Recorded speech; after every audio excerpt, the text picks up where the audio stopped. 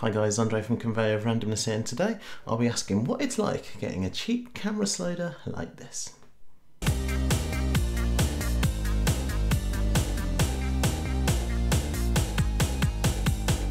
This is a manual carbon fibre camera track slider. You can't get this exact one anymore, but if you scroll through the listings on Amazon, you'll see a mixture of manual sliders like this, available at a variety of prices, and motorised sliders, which are available at a mixture of mid to premium prices. But what is actually the benefit of getting a manual slider like this one?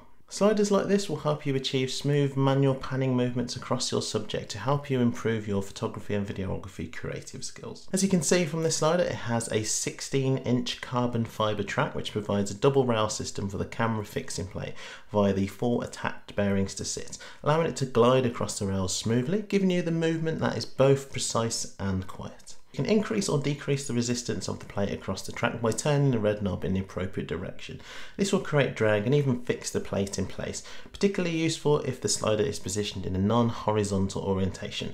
I prefer to have it on the least amount of resistance to prevent the drag when I'm moving it across the track. The camera plate itself essentially features the 1/4 inch screw fitting that is compatible with most cameras and can be tightened without the often inconvenient action of twisting the camera on the plate, but by using the locking knob on the underside of the plate. What differentiates this slider plate from others that you may see is that the plate also features multiple slots and adapters for additional accessories or cameras that won't accommodate the 1/4 inch fitting. There are 2 further 1/4 inch adapters, 2 3/8 inch adapters, 3 cold shoe adapters, and a level to ensure consistency if you want those flat shots on uneven surfaces. So there's lots of variety with the possibility of adding a whole host of different accessories like lights, ball heads, mobile phone mounts to suit your needs for the shot. Below the track and positioned in a way that doesn't affect the movement of the camera plate across the track is another plate that is used for mounting the slider to a tripod. I do like the idea of using the slider on a tripod, but what is noticeable when panning the camera across the track from left to right and vice versa, that due to the weight shift on the slider, you do notice that it doesn't always pan level from one side to the other. At both ends of the slider there are 2 foldable and fully adjustable anti-slip legs which allow the track of the slider to remain sturdy, stable and stationary on your surface, and even when on uneven surfaces their height and angle adjustments can help you position the slider to achieve that smooth panning angle, and also allow the slight tilt adjustment to the slider if you want your shot looking at a slight downward angle towards your subject. In addition to the adjustable legs, there are screw holes that allow you to have the slider in even more positions if you want those more vertical shots. Using the slider with its ease of use means that I can smoothly pan across my subject with ease and do so at different angles. Let's go and see a few examples of panning shots and my setups with the slider.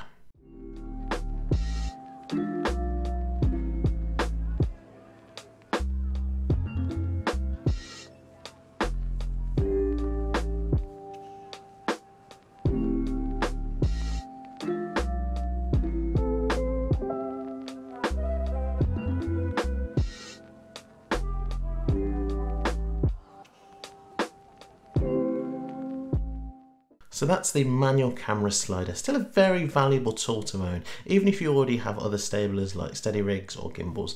Alongside those other accessories, sliders are easy to set up, can potentially give you professional looking shots that are easy to edit and post, and extremely portable. This one even comes with a carry case, but its design means that once it's folded up, you can as easily be put in the side pocket of your bag. Don't let this lightweight portable slider's 16-inch track put you off in terms of the amount of actual panning that you can do. The panning on those close-up shots will definitely benefit for the most, but don't take anything away from those long shots. The most minimal amount of movement can still add loads of value compared to a static shot. Just think of a slider in this way. Although it may be small in size, and in this case low cost in value, a slider can completely change the way you take your shots and add that finishing touch if you want to take your creative skills to the next level. If you enjoyed this video, please like and subscribe to the channel and press the bell icon to get notified every time I release a new video. That's all from me today. I'll see you on the next one. Bye. Why don't you go and watch one of the 2 videos below, or both if you want. Click before the time runs out. 3, 2, 1, go.